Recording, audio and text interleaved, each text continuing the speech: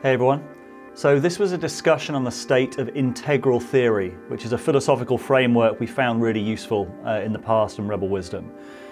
Hopefully the conversation's pretty accessible, but I thought it was worth giving a couple of key concepts that might be useful to frame the dialogue.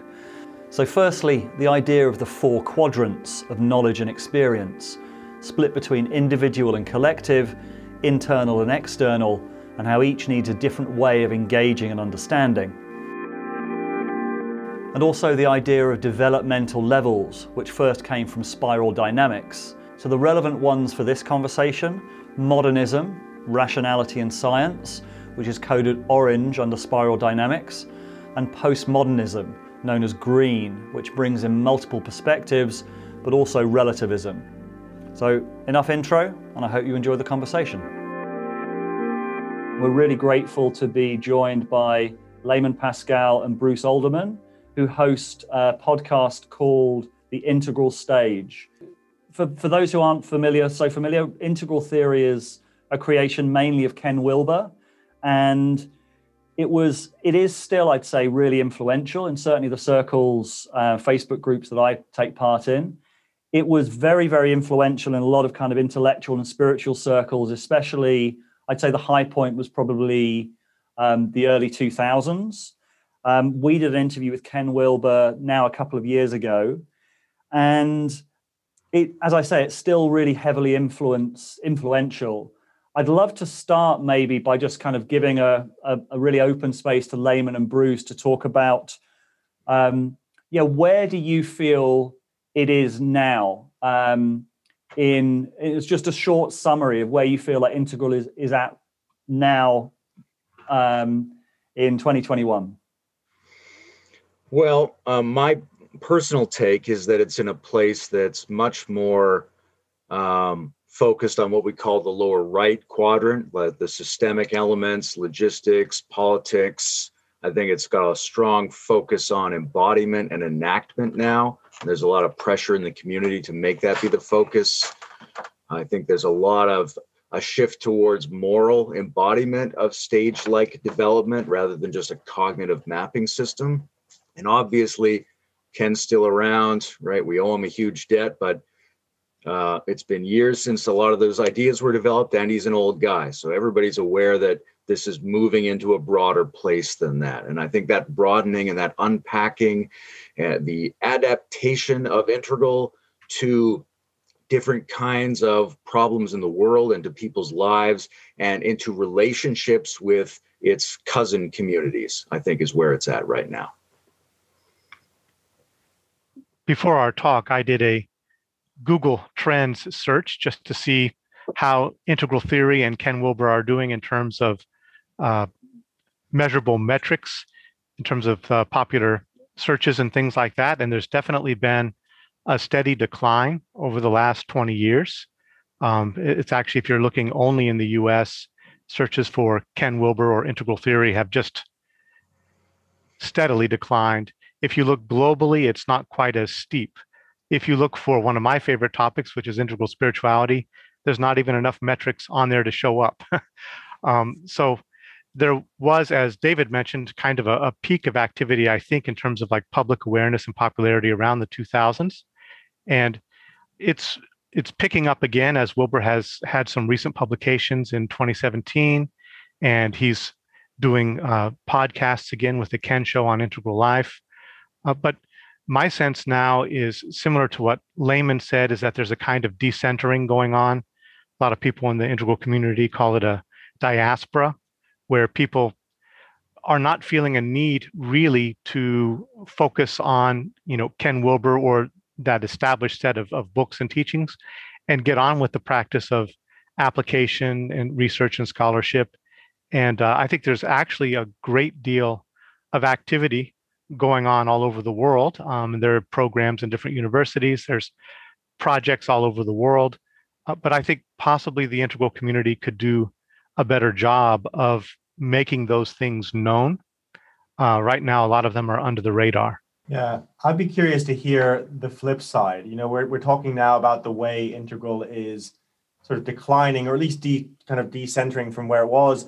But it'd be nice to talk a bit and give people some context, especially if they're not so familiar with Integral, about what was so exciting about it in those early 2000s. Like for me, I came across it in, I think, 2005, and I was in university, and it was kind of like spirituality for nerds in a way, for me personally. And it was the first time I could kind of map certain experiences or map the whole, or just kind of, let's say the first time I had the idea that, oh, spirituality can be something more than just a hazy internal experience. It can be mapped. That's just one element of it, of course. And there's also a sense-making element of it, of being able to have a map of reality that's as full as possible in any given moment. So be nice to hear from you guys. Like what really excited you about it? What was special about it at its peak? Well, I can speak personally, which is that I had a number of profound seeming internal experiences at one point in my life. And it was like I had a huge additional amount of internal space, and I was super thirsty for to fill that space with anything that looked like it acknowledged and went beyond postmodernism.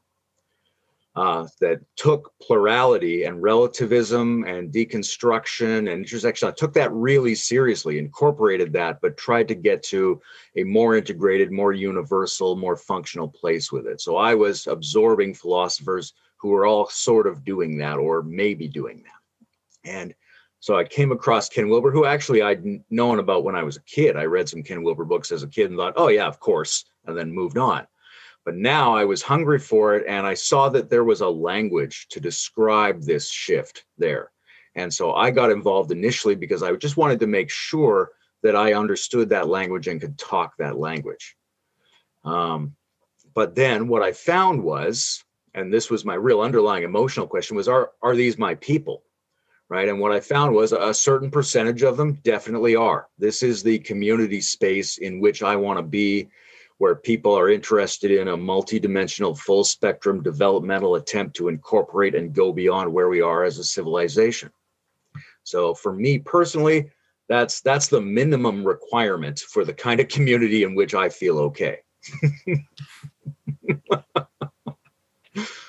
I also had come across Ken Wilber when I was young, and initially I didn't like his books. I thought, how can you map spirit? How can you chart spirit? And I was turned off by that. But then I ended up heading overseas, and I spent many years at different monasteries and ashrams in Asia, in a number of different countries, and did a lot of intensive practice, and returned to the United States with an intention to integrate some of that experience with my own Western education and my own Western vocational interests. And by chance, I came across Ken Wilber's books again and found that they actually provided what I was seeking internally from my own experience of how do we bring the best together of thinking from, traditional contemplative traditions and modern scientific and postmodern orientations, and possibly move beyond the limitations of those.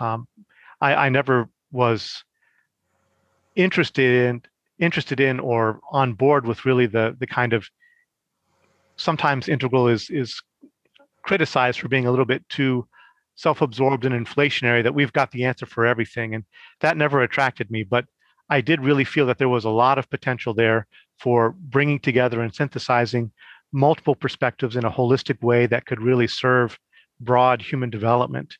And so, that reignited my interest.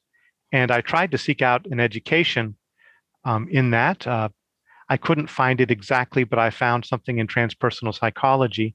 And I knew Ken Wilber had been very influential in transpersonal psychology. So I took that route and was able to incorporate that. And then later, actually, integral degree programs were birthed, and they're still existing. Yeah, there's a lot of things that I'd love if we could touch on and get through before we get to the Q&A. One of which is this question of what kinds of people are being attracted to Integral. And I know that you put a post on Facebook asking for questions and thoughts from the Integral community. And this is one of the key topics in culture now, kind of diversity and the sense of like which perspectives are being included. And I think I'd love to do a deep dive on that in a moment. The question of, we are Integral certainly seems to be a lot of kind of geeky white guys trying to kind of put the world to rights from their minds. And that's a really interesting kind of, it certainly seems to attract people from that demographic, and whether that is an issue in itself is something I'd love to go into. And that kind of speaks to a lot of the kind of cultural hot button issues at the moment. And I think Integral also has a really interesting map to try and make sense of that we'll come to. But the first question I have is, like, we went and we did an interview with Ken. I kind of got a sense of like the integral industry. And my sense is that because whenever you build an industry around any kind of philosophy or any kind of set of thought, I think you start to create incentive. The reason I think that I reached out to you two is that you're enough on the fringes of it to understand and to see what's going on in the community. But I feel that you maybe have more opportunity to speak freely. I think, and it's true, Bruce and I are in a unique position because we have a lot of sympathies with a lot of different factions within the community. And we've also set up this podcasting set of series in which now I've talked to, every kind of integralist, high and low. So I've got a pretty good sense of what it is. Before I address your question, I want to just remind everybody that it's not exactly obvious what this word means, integral. Like, we're using it like we know what we're talking about, but it has at least two sets of meanings. Sometimes I say integralist and integralite. And for me, an integralist is somebody who, regardless of their internal structure, understands and has heard about and can talk in the terms of this theoretical model. And an integralite is somebody who sees the things and experiences the things that this model is talking about, whether they've heard about it or not. So where I think we need to go, and I think where we are going, is a large number of communities consist of people who see and experience those dynamic patterns, and they're finding each other across their different terminological, conceptual differences. To your question, yes, I feel very free to speak my mind. Now, that's partly temperamental. I'm usually willing to take communication risks. Maybe not everybody is. Other people might feel that pressure differently. But I think for some time now, the so-called integral community has been so diverse, so full of factions, and so full of interesting characters that I think everybody is pretty comfortable expressing themselves. I don't think there's any sense of suppression, and there's certainly very little sense of, like a late 90s feeling that you have to toe the party line. I feel very few people feel like they're brand ambassadors anymore. I think there was a shift in some of the early integral theory conferences, where possibly the very first integral theory conference in the US was very Wilber-centric. But beyond that, there was a concerted effort to really expand out and bring in more critical voices and really, I think, be more balanced in the approach. I don't feel any sense of restriction either. I think some of the things that we talk about on our program and explore on the integral stage are probably things that would not be aired on Integral Life. So there is some kind of limitation on what can be shared on the Ken-centered communication platforms, because they're really wanting to focus on putting forward Ken's vision and message, and there's less of an interest in bringing in outside perspectives to the degree that we're wanting to do with our YouTube channel. Yeah, so that point around the sort of disembodied quality. I mean, there's lots of things I think Integral misses, but when we had Jamie Wheel on talking about this, I think he called it something like disembodied eggheads playing and being Jedi, which is a funny way to say it. I mean, it sounds like that's kind of what you're saying, and I guess we all have kind of some element of that. But is there I mean, you mentioned before, this movement towards this kind of deeper embodiment of actually putting this stuff into practice. And I mean, I'm curious about that, because traditionally it's been hard to see that in Integral, to really make that link between Integral then being played out in the world and being used in different areas. I mean, have you seen that? Are you seeing that? Or is that the next step for Integral? Yeah, I would just say that although there is a The fact that people feel like embodiment is the next step indicates that they sense there was an insufficiency of embodiment before. And I think that's not just in the integral community, that's also in a number of other higher discourse communities where people are trying to solve civilization and developmental problems. However, there is also an issue around how you access this stuff and understand it and how it gets communicated. Because if you drop into a verbal text-based community around ideas, you're going to get very word-heavy, idea-focused conversations. You can't help that. If you pick up a book on a philosophy, you're going to get a verbal readout of a philosophy. And that might be how you come into it, but you're not going to see the person. You're not seeing the people who are working every day in their lives to work with the stuff that might be expressed by those ideas. So when we take a sampling, we get an overly intellectual, overly disembodied version of that phenomenon. Like, what counts as integral? Is it people doing it in their yards and their kitchens? Yes, that absolutely counts, but we don't register that because we register when somebody writes a book or makes a lecture and talks about it. So I think we have to weight that appropriately ourselves, although there clearly is a need to be more embodied. I wonder as well, as you're both talking, integral at one point, Al Gore was into it, Alanis Morissette, it had this cultural capital.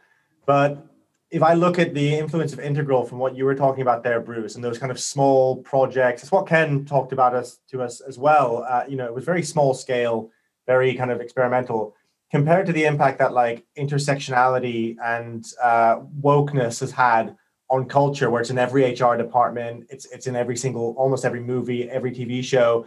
It just strikes me that integral is very sophisticated and very difficult to explain. We've spent ages trying to explain integral and try and boil it down. We've spent long time doing that.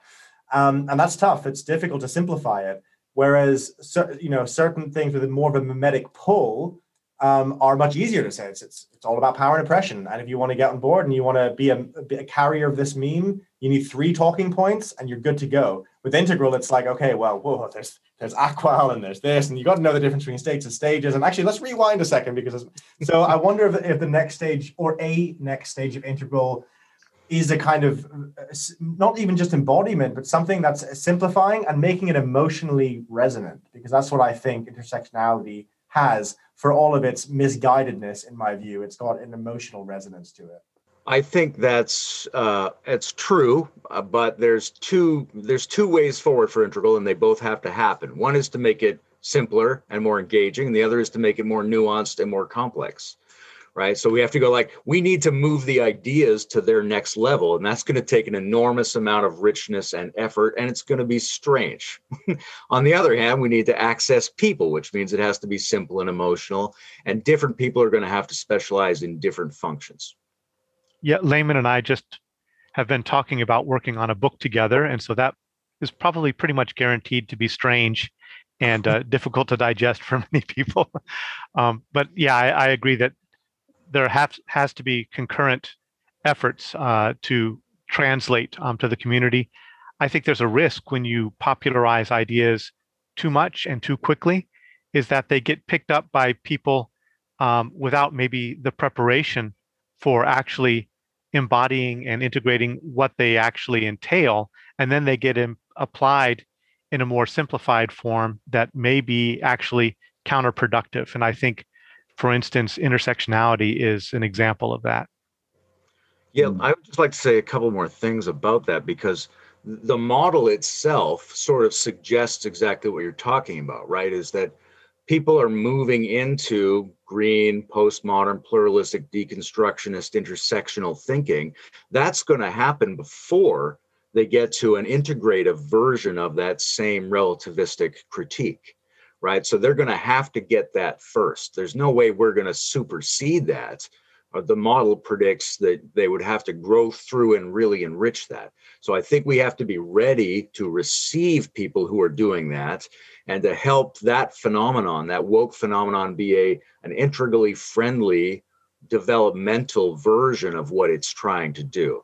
But I think maybe Ken, and to some degree people who look at the situation through the lens of the 80s, 90s, and early 2000s, I don't think they incorporated as much of the pluralistic critique as they need to. Like, it's continuing to evolve and expand, and we have to keep sort of integrating and combining it. So it's going to be powerful. It's going to get more powerful, and people have to be able to do some version of that first before they're aware of the need to bring that back together somehow. One quick follow-up on that, just personal experience from that. So I teach in multiple different campuses, and one of the campuses that I teach at, the largest, I think, contingent, among students come from the LGBTQ community, and we have a lot of, activists and, also trans students in our classes, and integral is famously rejected, by, a lot of people in the so-called green postmodern community and criticized. But in my experience of teaching it, especially in this campus, but elsewhere too, I found that without ever addressing, the topics that they're immediately concerned with, but just going through the full, set of ideas in as embodied and practical way as I can. I've been approached many times by students who are, through that, beginning to see the limitations of their own discourse, the limitations of some of their own strategies, and are feeling a kind of quickening towards something else that was missing, that they knew was missing, but they weren't able to articulate. So that's been encouraging, even though it's, a small anecdotal thing. Yeah, you're already pushing into the area that I think is where we might spend most of the rest of the call. As you say, you're kind of already starting to talk about kind of this tension between, in integral terms, green and, I mean, I guess it boils down to which parts of green do we want to integrate. Integral is about integrating and transcending. And what I find really fascinating, so obviously green is radically kind of relativistic. So it has analogy to anything that reintroduces hierarchy. And by definition, integral introduces the idea of hierarchy. It's developmental levels. And so there's going to be a tension there. And what I find really intriguing when I look at some of the integral groups online is when I look at Ken's work, and most recently the Trump and a Post-Truth World, for me, he lays out the pathologies of the culture really, really well. Like what happens, you end up, if you obliterate all hierarchy, you end up in narcissism, you end up in relativism. And in a way, the paradox for me is that integral, as far as it is kind of oriented with Ken's writing, seems like it should be inoculated against some of the pathologies of the culture. And yet I see some of those same conversations and those same divisions playing out within integral itself. I'd love to hear your reflections on where you feel like, because that for me is now the fundamental dividing line in culture. And if integral is useful for anything, it's that showing us a place beyond that. So we're not just in pure rejection of green values, of postmodernism, of intersectionality. We can actually hold the values of that worldview without falling prey to maybe some of the ideological traps or the kind of reductio ad absurdum of some of the kind of cultural dynamics we're seeing play out. So where do you see that fundamental kind of dividing line in culture, and how is that playing out in integral itself? Well, I think within the community and conversation that we might call integral, you're going to get all kinds of different people who are coming from different places. And I think one of the things that in my mind is more and more obvious to the community is that these distinctions and stages are stylistic rather than content based, right? Two people can show up and they can talk about integral, and they can be coming from very different levels, right? To be integral is not to be able to use integral words. It's to have a style of behavior and a set of structures that we would want to describe by those terms. And the same thing is true at the green intersectional pluralistic consciousness. Is a lot of people who profess the ideas around that are not really there. right? Their moral and aesthetic and emotional understanding doesn't match up with the words they're using, because once you make some words, that's just a tool. And our model is anybody at any level can use any tool. You can, right? Primitives can't build a nuclear bomb, but they could certainly get one and set one off.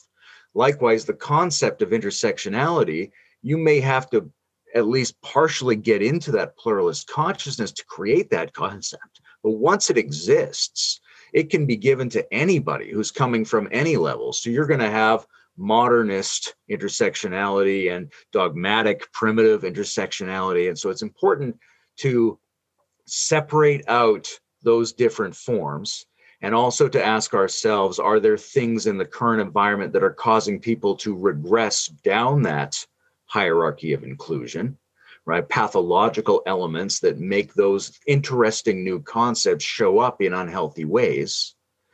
So that's all on one side. And the other side is, yeah, it's insufficient. Pluralism is insufficient. There's a need to go beyond it. The way Ken Wilber phrased things might have been a little hasty, a little simplistic. Maybe there wasn't as much pluralism then. But also when you want to distinguish something, you say, I have a new thing, so I'm obviously going to be incentivized to distinguish it from the previous thing, right? So people who want to be yellow or teal, there's a real strong incentive to like separate yourself from green, to objectify it, and in a way to belittle it so that you can move on. And that's appropriate. But we need to understand that this green culture still exists and is still evolving, and we have to enfold it, and that the people who speak in these terms are not necessarily at that stage of development. So only some of them are green. The rest of them are modernist or dogmatic, or however we would like to characterize those developmental phases. I think there have possibly been a couple missteps, in the integral formation in terms of the emerging community since, maybe 2005, especially, or a little bit before that, when they were first launching some of the integral media platforms. And Ken Wilber at that time said, if you read and understand my work, you are integral. And I think that was a misleading message. It's actually not the case. And it's easy to read those books and pick up something from them and use the language and not really inhabit the sensibility that birthed them, just as Layman is talking about too. So I agree with that with that critique about, intersectionality or green, and not everyone is intersectionalist, in that community is actually at that cognitive stage of development. The same is true in integral theory. And I think some of the fault lines we find in integral theory, in the integral community, are due to, different developmental stages, grasping onto these ideas and using them in different ways. But it's not only that. There are also typological and other kinds of differences that are leading to some of the, the splits and the divisions and the, the kind of the tension, cultural tension that exists currently, and it's mirrored in this community, and unfortunately hasn't proved to be inoculated against that as one might have hoped. But I think part of that is because, indeed, the integral community does not consist of everybody being at the same level, of individuals who are at the same level of development or sophistication of appreciation of those ideas. And I think regarding green, an essay came out many years back by, I think, Gary Hampson. I think it was called The Way Out is the Way Through. And he was really looking at how integral interprets green. And, Layman was mentioning that there's some, necessity of distancing yourself from green and, through critique in order to move on to, a different view. And I think that's true. But I think also in the broader community, maybe not so much among, some of the people who are very serious about integral, but in the broader community, there hasn't really actually been adequate digestion of green before hurrying on and trying to occupy a different space.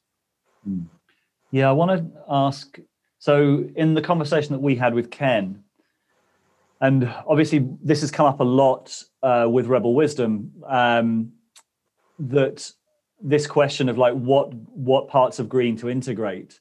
And we had obviously an original focus on Jordan Peterson and what the phenomenon of Jordan Peterson said about culture. And for me, and for Ken, when we spoke to him, it was really about these sort of traditional values that had been forgotten or erased or just not valued in sort of post-modernity. And he was really bringing back those traditional values. And Ken said, well, Integral sees what's missing.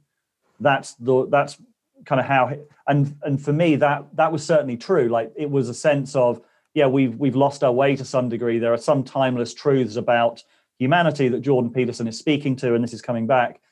But I would also admit that personally, I have a little bit of a green allergy. Like, I probably overreact to some parts of that. I think we all probably have some allergies in some areas. But the key question, I guess, is how do you see these dynamics playing out in Integral? Where do you think, what's your answer to that question of what parts of traditionalism have we not integrated and we need to integrate? What parts of green are we not integrating that we need to integrate?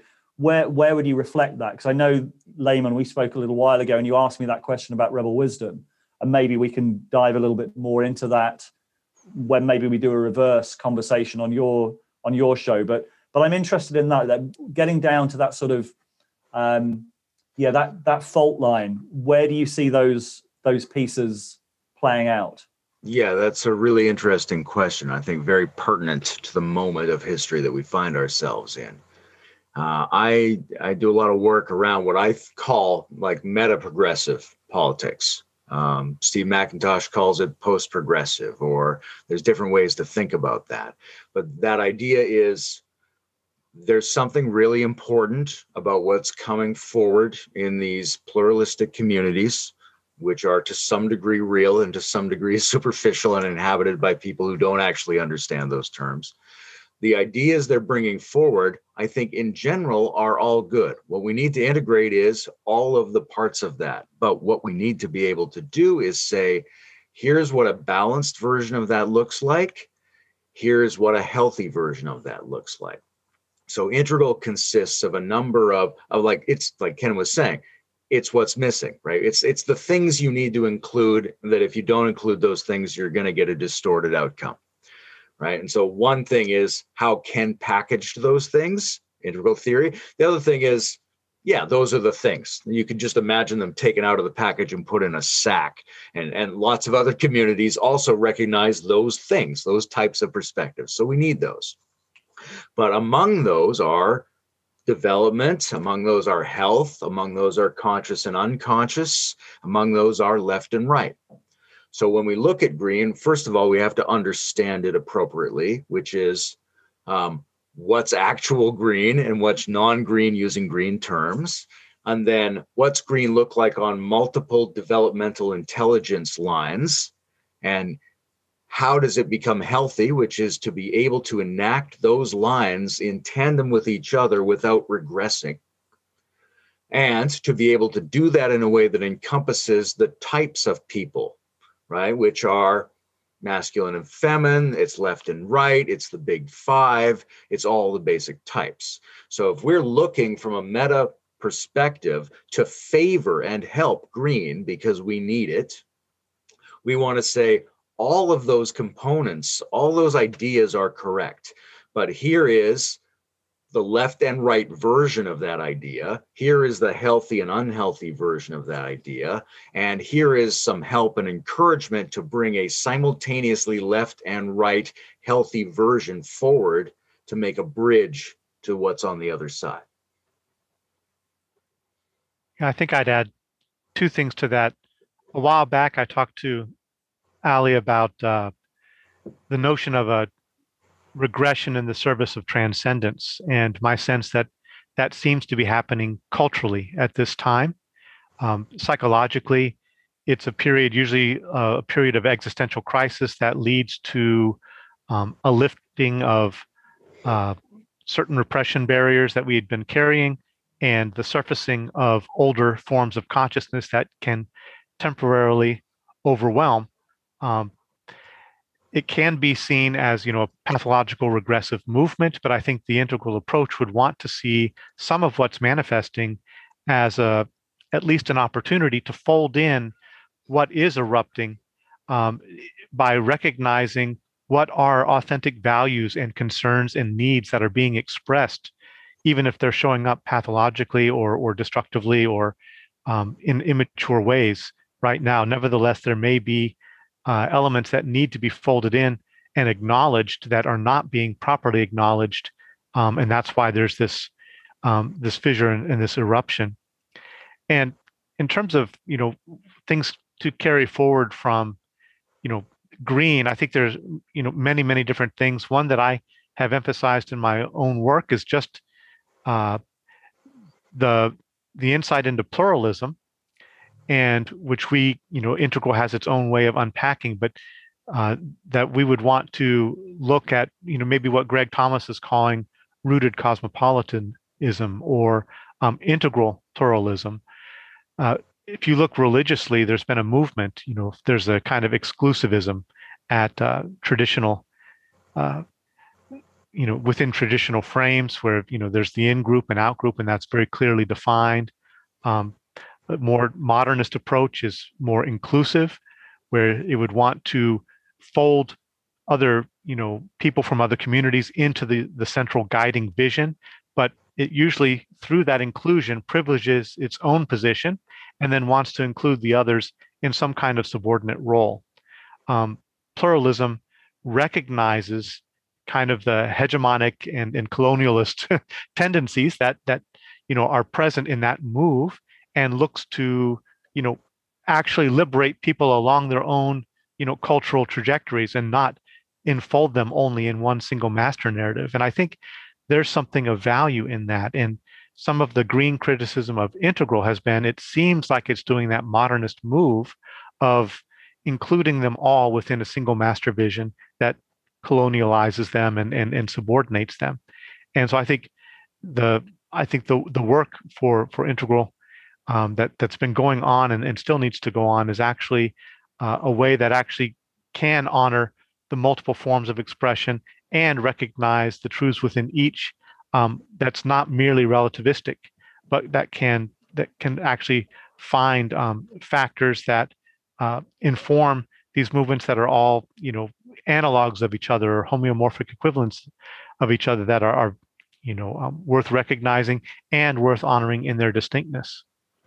Yeah, I'd like to just add one thing about the role that conservative feelings and ideas and world spaces play in regard to this, which is integral, but also pluralist, green, postmodern, have left and right polarizations. And so I don't think there's been an adequate integration into progressive, democratic, socialist, deconstructive, pluralist.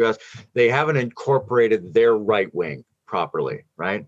What is a right-wing pluralist? It's Nietzsche, it's Joe Rogan. There's a lot of sort of solid, old-fashioned, virtue demonstrating, conservative pushback in spaces that are cognitively pluralistic and relativistic.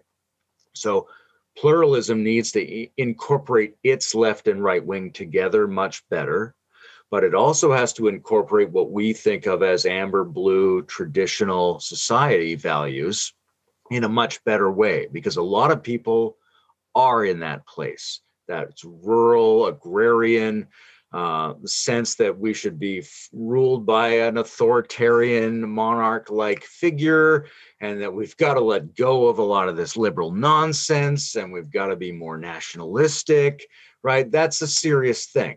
And if we don't incorporate that thing, we're going to continually get sabotaged by reactive ethno-nationalists, because they are accurately pointing out that something is missing.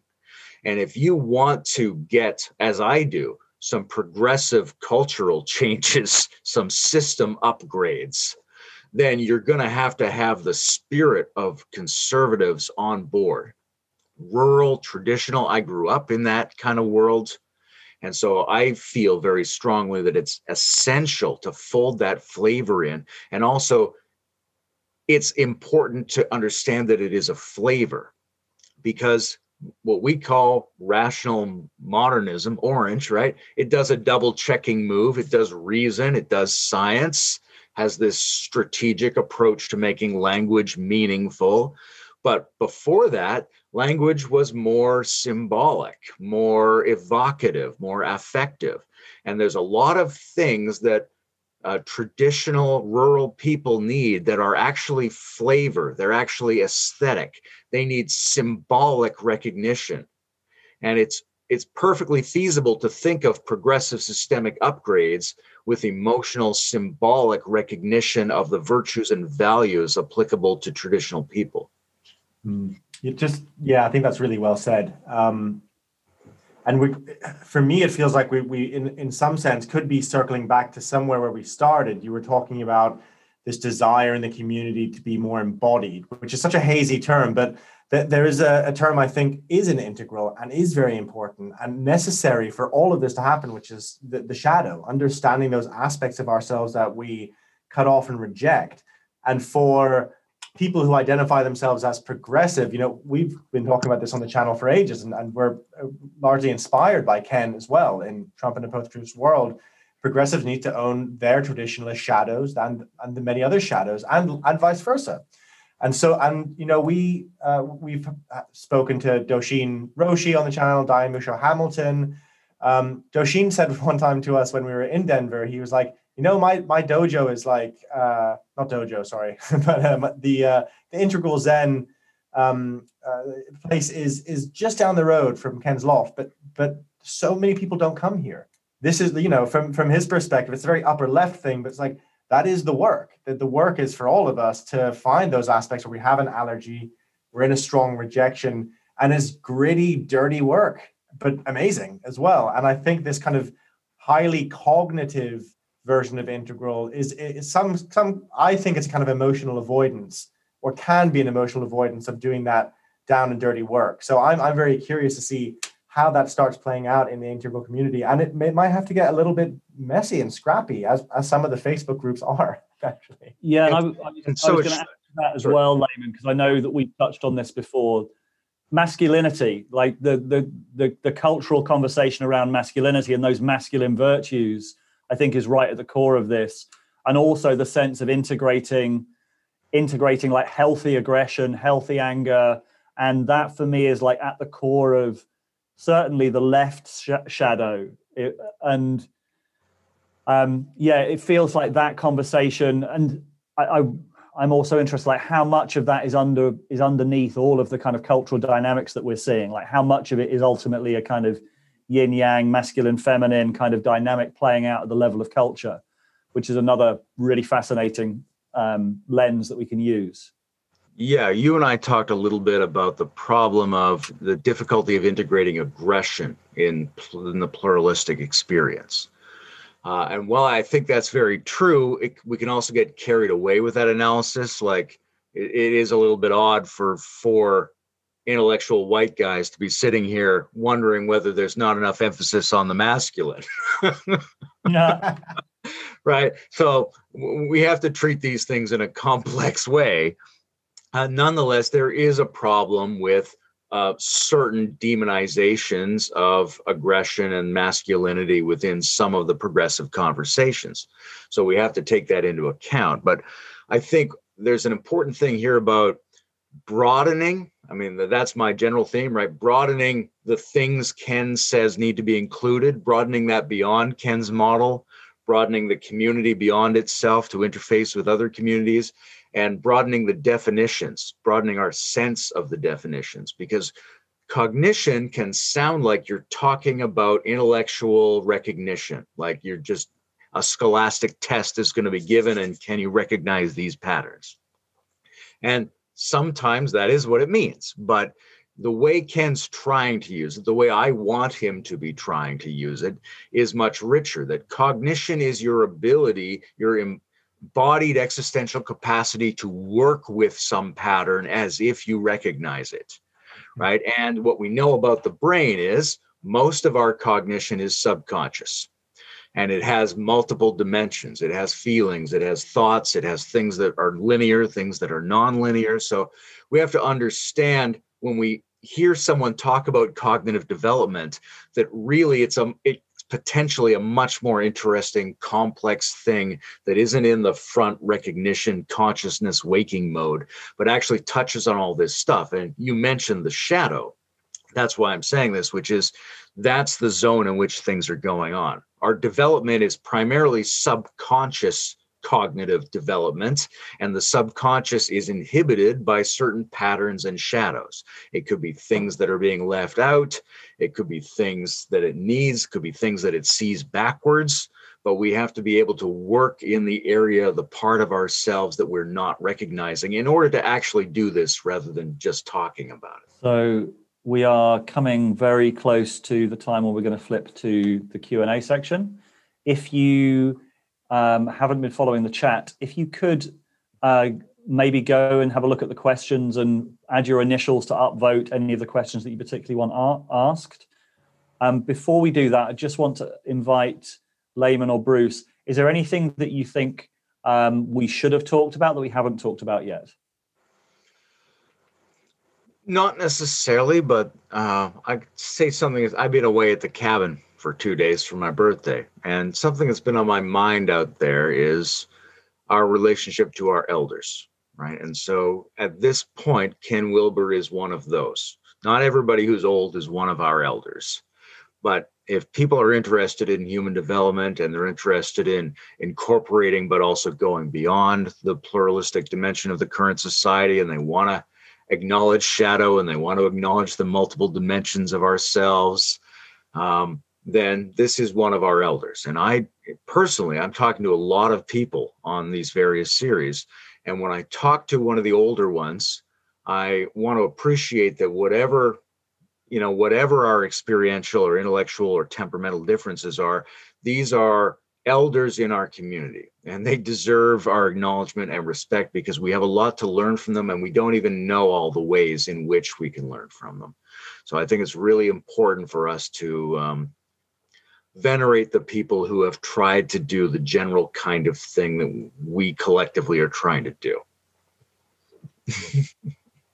I think one thing I would add, and we did touch on it, but I think kind of what's up for the integral community that I feel is a reaching out to kin communities and efforts to dialogically engage with, mutually enrich different kinds of communities that are emphasizing different things, from complex thought to critical realism to the intellectual dark web or the intellectual deep web of syntheism, metamodernism, game beat. I think they're all bumping up into similar spaces in terms of sets of social concerns and kind of awarenesses of the limitations of past cultural memes. And so I think that kind of decentering from necessarily just Aqua model, but really looking at interfacing with the broader meta community is really what's up right now, and that feels most exciting and fruitful for me. Awesome. Great. That's a really nice segue into some of the questions we've got coming up. So if you want to turn your camera on, you can. It'd be nice to see some faces. And we will invite you to unmute yourself and ask your question. And we will start with the most upvoted question, which is from Lisa Norton.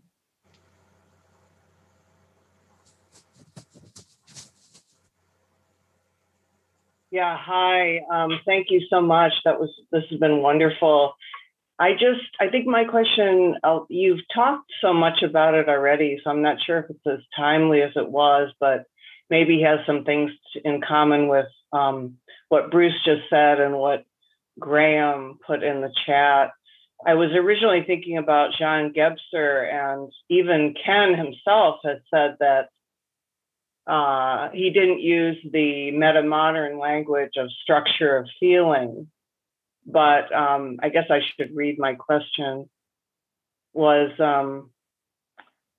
please elaborate on the integral light structures of feeling regardless of labels and terminologies. I think even Ken said this, that speaking in terms of developmental cognition from that bias, then this is an evolutionary emergent that's coming online globally, regardless of what names we might give it.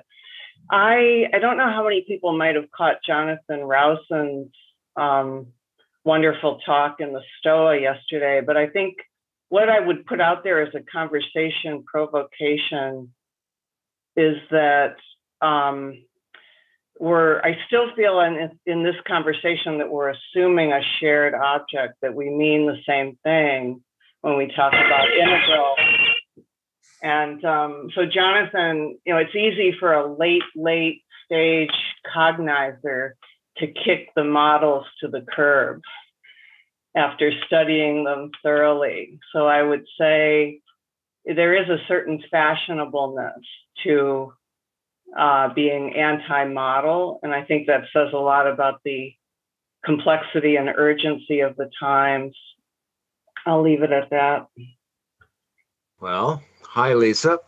I work with Jonathan on a metamodern anthology project, so I know him really well. And I guess what stands out to me from that question is the notion of thinking of these stage-like transformations as being felt qualities, right? And that personally, that's a bit temperamental. Like certain temperaments will experience it more cognitively and certain ones will experience it more affectively. But I think we all are keyed into something that's pre-intellectual and pre-cognitive about these stages. So they have different moods, and the so-called second-tier stages also have their characteristic moods. And these are often part of it's novel, part of it's emergent, and part of it's a hybridization, which is that each one can take the moods of the previous one and mix them in a new way. So I think these communities are collectively feeling something in common about the way all the parts we have, which are all felt parts, might be able to be integrated together. Great. The next most upvoted question was Graham Pilger. First of all, thanks for coming and talking about this. It's a really fascinating topic. And so you've definitely touched on some pieces of the question that I wrote, but I was asking, do you see the intellectual dark web as an indication of a revival of integral thinking? And then sort of alongside that, like after seeing that movement fall apart, more or less, what needs to change about integral theory or the culture at large for a more sustainable integral conversation to infect the culture in the same way that postmodernism has in recent years, after sort of being on the back burner since the 60s and 70s? I think there were aspects of the intellectual dark web that were, integral in spirit. I wouldn't say all of the players or elements of it matched my sense of integral, but definitely some did. And it was refreshing to see, because it was, being approached from a different angle. And I think one of the things that integral can learn is really to engage with the topics that are most pressing culturally right now, and that it often remains a little bit abstract and aloof and focuses more on spiritual topics, or it will venture into political ones, but it hasn't done very well, I think, in wrestling directly and publicly, with some of the prominent voices in the community with the issues that are confronting us right now, such as Jordan Peterson taking on certain questions and issues, and that integral thinkers have, for whatever reason, not really ventured into those territories as directly or maybe as with as much risk taking as Peterson did, and the Weinsteins and some others did. Yeah, I mean, the notion of whether something has fallen apart, whether it's the IDW or the integral community, it's really uncertain, because its effectiveness in the world is going to take a long time to evaluate, and it's mostly going to show up in forms that aren't identified with the label.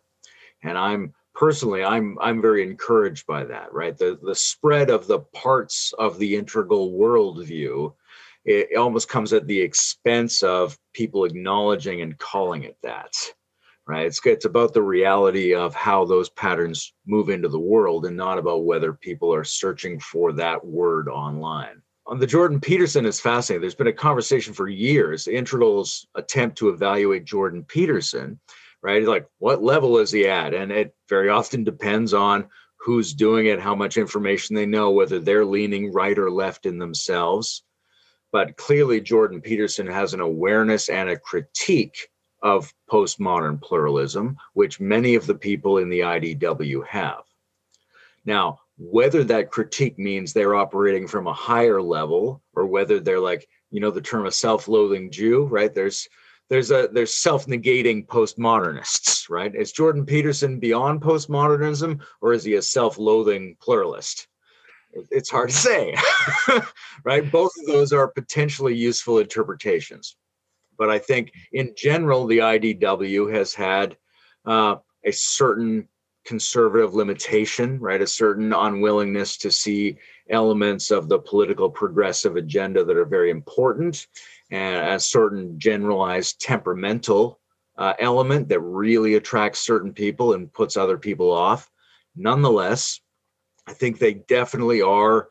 They've been an important piece of the conversation for a few years, and they're recognizing what's going on in the world, and they're suggesting critiques, and some of them, more than others, are probably integral thinkers, integral feelers, integral understanders. Bruce, did you want to say something? I've got a lot to say to this, so I'll wait until you've... Okay. Yeah, I was just going to jump in with a comment that's pretty much what happened to psychosynthesis. Psychosynthesis was really, well ahead of its time and developed a lot of practices and techniques and perspectives. And it didn't end up propagating very strongly as its own movement, but a lot of its orientations and insights and tools got picked up and flowered in many other different areas. And if you look around multiple transpersonal schools of thought and other humanistic psychological schools of thought, a lot of them have borrowed from psychosynthesis without acknowledging it, but they're using the insights from Assagioli. And I think in some ways that's happening in part right now, even with the movements that are currently, active and gaining maybe more attention with metamodernism and Game B. And there are definitely players in those circles who are drawing from Integral and using those tools without really giving that name to it. But nevertheless, the inspiration has been there, and I think it's insight that's been genuinely owned and digested, and is being deployed in the ways that these individuals see fit. So it's a spreading of integral thinking, but not with the integral label. Yeah, I just wanted to say to the question about the intellectual dark web, because I think I first wrote, that was actually why we got in contact with Ken originally, is he read a piece that I wrote that included describing the intellectual dark web as a nascent integral conversation. I think I was quite careful to say a nascent integral conversation, because I think what constellated it originally was a kind of resistance to green, saying there is a problem here and we're identifying it. And that was pretty much the main alliance between the people within it. And you saw this kind of resistance of a lot of people within it to kind of move beyond the critique to solutions. There was a really fascinating conversation between Eric Weinstein and Jordan Peterson on the Dave Rubin report, where you could see the frustration that Peterson was just getting into a well-worn critique of kind of crazy postmodernism. And Weinstein was saying, okay, let's come up with some solutions. Let's come up with some solutions to the trans issue. Let's come up with some solutions to these kind of issues that have kind of wrapped us around the axle. And there was a real sense of, and another interesting thing is that both Brett and Eric were, when I first met them, and I asked them about Integral, I was like, are you aware of Integral? This is a really useful model when you look at kind of Integral versus like the developmental levels, actually, for me, show where resistance to green just comes from an orange level, or where it's pushing forward to a kind of transcend and include. And I said, this is really useful. And both Brett and Eric initially were very hostile to Integral. They were aware of it, but they were kind of like, no, I'm not interested. And independently, both of them whether that was for strategic reasons and they realized they had potential allies there that they could work with, or they looked into themselves independently, came back and said, no, I'm interested. At one point, Eric was interested to meet Ken. He asked me to put him in touch with Ken. And Brett also went from being very resistant to being interested in it and interested in kind of learning a bit more about the model. So I do think that, and I think those two were the most forward thinking of the members of the IDW at the time.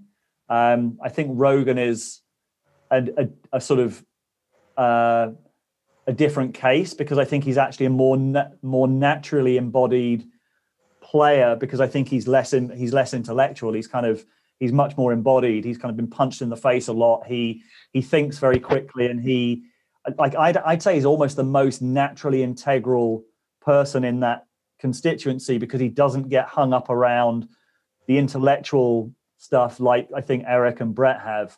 And we could kind of talk about where they get hung up in their own way. And I think there's a lot of incentive structures. There's a lot of audience capture. There's a lot of kind of other issues there that we could go into. But I do think it was a nascent conversation that got stuck and did not push forward. It didn't really engage with critics. It didn't really integrate the conversation with the left. It didn't really push that forward. And the idea of how we as a group, and you bring in metamodernism, you bring in Game B, you bring in Integral, like, I think we need to start pushing this forward, and I'm interested in how we do that for sure. Yeah, we need to push it forward. And at the same time, it's impossible to really evaluate what these things are, right? 10 years from now, we'll have a very different sense of the IDW than we've had over the last 2 or 3 years. So all of these things are nascent in some manner. And I appreciate what you're saying, because there's a huge difference between the Weinstein brothers and Dave Rubin. Right? So all these people are at different places in themselves. I like the Weinsteins. I've got a few critiques, but in terms of the structures that they need to reach for in order to describe their emerging insights, those are often very aligned with what Integral is trying to describe. So we have some more really good questions. Next one is Adriana Forte. Hi. Thank you for this. It was really, really lovely hearing you. I think I need my question. Let me try to copy it here, because basically what I was pointing to, it's that ironically, it's like this double bind of needing to be at an integral stage of development to be able to really critique Integral from a place of not just projecting. So that's where I'm sitting with, because there's so much critique, and they're not all born equal.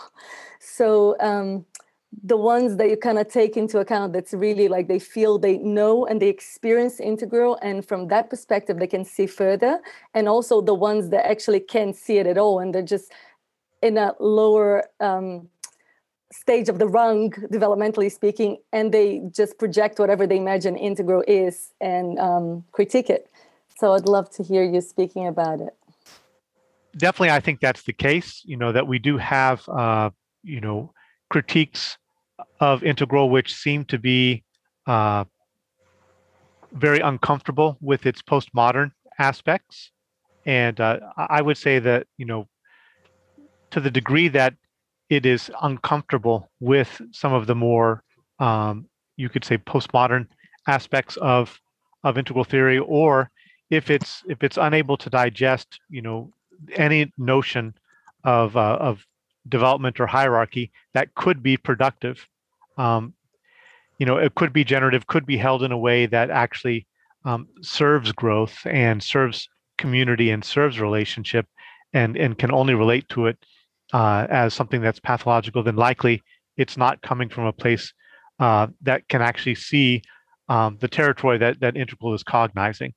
And so I think, at the same time, there are perspectives that, are critical of Integral, where it also, I think, can see where it still engages in maybe carrying over some ideas in an incomplete way, or that it has incompletely digested past perspectives. And so I think, for instance, some people will criticize the way that integral theory holds tribal consciousness or indigenous consciousness as really not allowing for the nuance of development that actually was available, in those cultures in those times.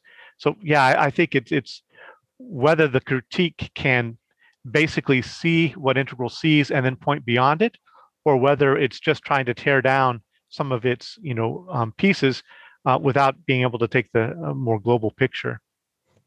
Yeah, I think there's two kind of issues here, and one is, what does it mean to think about going beyond Integral? And then the other one is, what does it mean when Integral gets critiqued in a way that's reasonable? And so a reasonable critique could come either from your fellows, people who are seeing things at the same level as you, but with a different style and a different emphasis, because Game B has a more technological emphasis and metamodernism has a more socio-political emphasis. And they'll sometimes say of Integral that it's too psycho-spiritual in its emphasis. And so these might be legitimate critiques at the same level, or they might also be just indicating that each form is going to have a specialization. We need all these specializations to complement each other. And the other question is there a beyond Integral? Right? And that's a little bit ambiguous, because you could either say, as Integral sometimes does, hey, we're about this, and we are proposing that there's stages beyond us, or we could say that it's sort of just a synonym for second tier, or a synonym for a whole set of developmental options, that if they went beyond, if you could legitimately assimilate and embody and understand Integral and then critique it, are you then non-Integral and you're something else? Or are we going to call you what Integral means now? So I think there's a way, for me personally, I think of Integral as just a whole set of stages of understanding, most of which have not emerged yet, and all of which are going to grow by critiquing themselves. That's a really nice point. Just something I've been wondering recently, and we don't really have time to unpack it here, but it's sort of something maybe everyone could look into, or whoever's interested, is how culturally specific Integral is. I've been really interested in the work of Joseph Henrich at Harvard, looking at weird psychology, so Western educated, industrialized, rich, and democratic, so most of us here. And I'm very struck by just how rigorous that research is, and how profoundly different weird psychology is to other more collectivist cultures, for example, and how different the value systems are. I'm really curious whether development is also different in those cultures, and to see what studies have actually been done around, that's a critique I'd love to see, but that critiques the whole validity of developmental theory to begin with.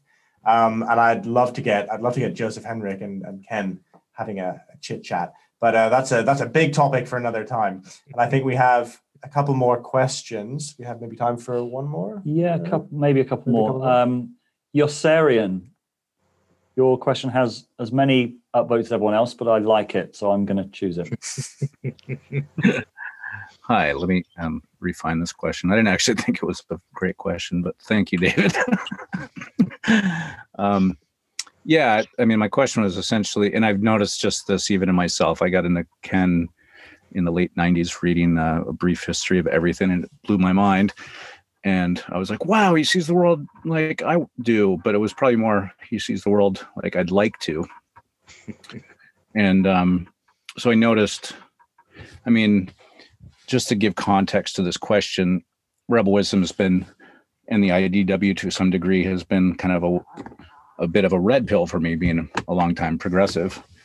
And so I'm seeing the shortfalls of some of the left.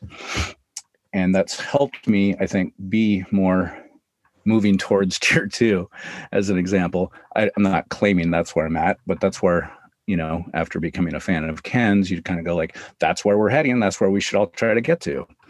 So I guess the question that I wrote down was, does there seem to be a lot of people who think they are tier 2 thinkers, but who are in fact lower on the developmental level? And that clearly just kind of sticks people that are already within the integral movement itself, that are familiar with all the terminology, that could even, I guess, be critiqued on that level. I've heard Ken talk about that we need approximately, I think he said, 10% of population to be at a certain developmental level for the entire culture to start moving up into it.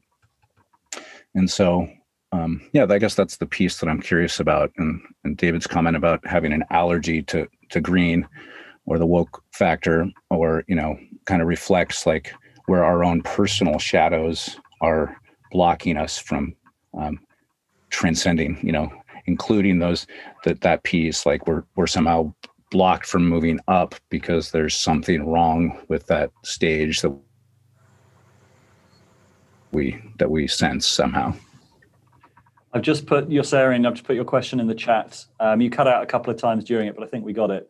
I'd actually reframe that. Yossarian's asking whether a lot of people who think they're second tier aren't. I'd actually reframe it. Is there anyone who reads his books who doesn't immediately put themselves into second tier?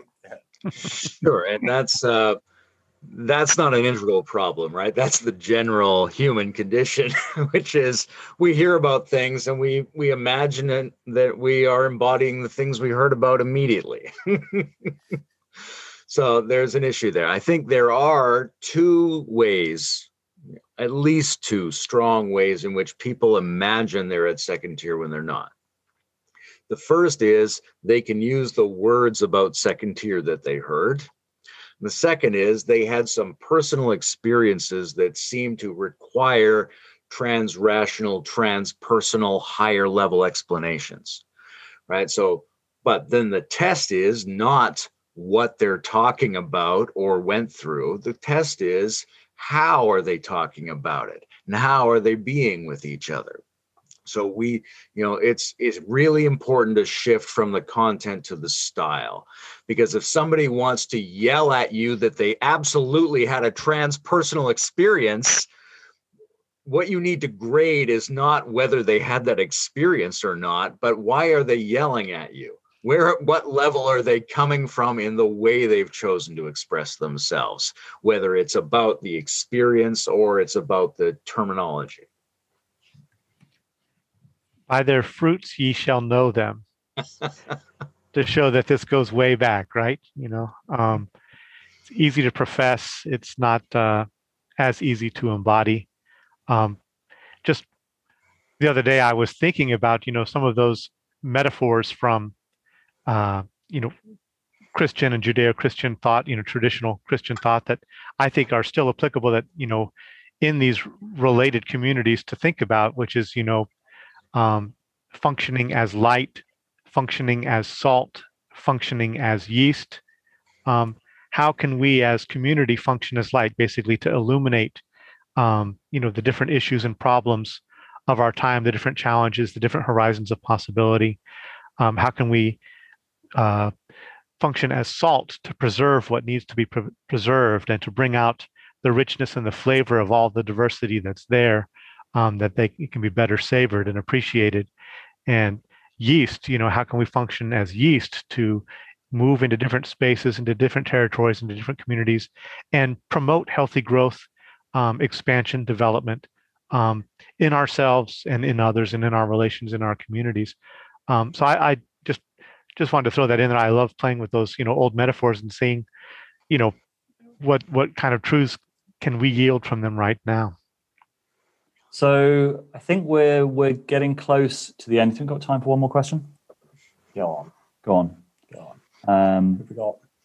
Yeah, that's nice. Clay, do you want to ask your question? What, in your opinion, is the most helpful resource should someone want to get into becoming the being of integral theory?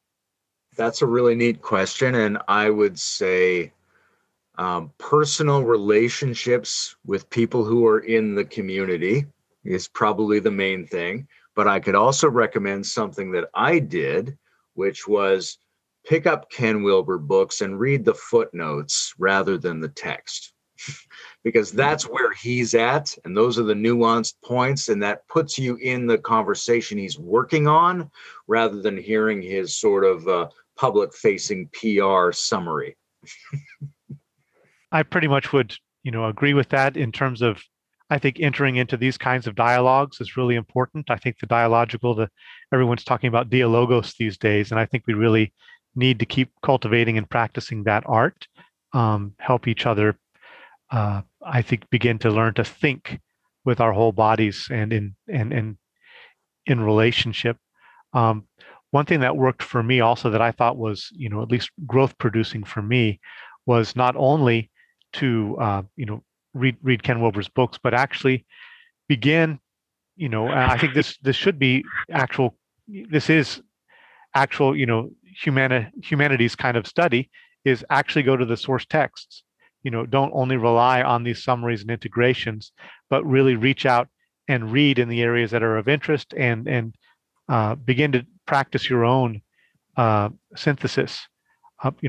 One of the things that Bonita Roy talks about is that there are many different ways to go meta.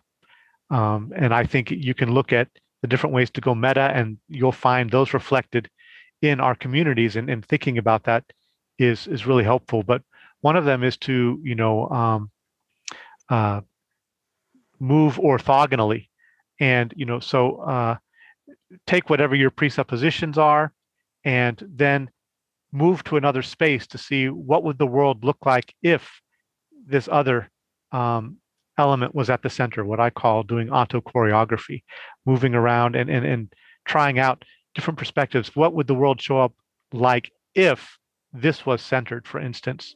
And circulating through that can help you really, I think, digest and begin to synthesize perspectives in your own life and mind in an individual way, beyond, just, grokking the model or whatever. The film you just watched was a conversation that happened in Rebel Wisdom's digital Campfire. So to join conversations like this, to submit questions, stay for the after hours hangout to talk about the ideas in the films, and to practice and develop some of the skills we talk about on the channel, check out the membership options. There's 3 different levels of membership. Sense makers get to join our regular Sense Maker showcase events with some of the most interesting thinkers around. And also the monthly Wisdom Gym sessions, where we speak to and also have a chance to work with some of the world's best teachers and facilitators. Explorers can join the Rebel Wisdom Book Club sessions, the monthly philosophical journey sessions, and also the regular Skills Academy to practice skills like mindfulness, sovereignty, and sense-making. Also, Rebel Wisdom will be at the Inner State Festival in Albania in September, so check out the link below for details. And from now on, all members get to join our monthly AMA sessions with us, where you can ask any questions about anything to do with Rebel Wisdom.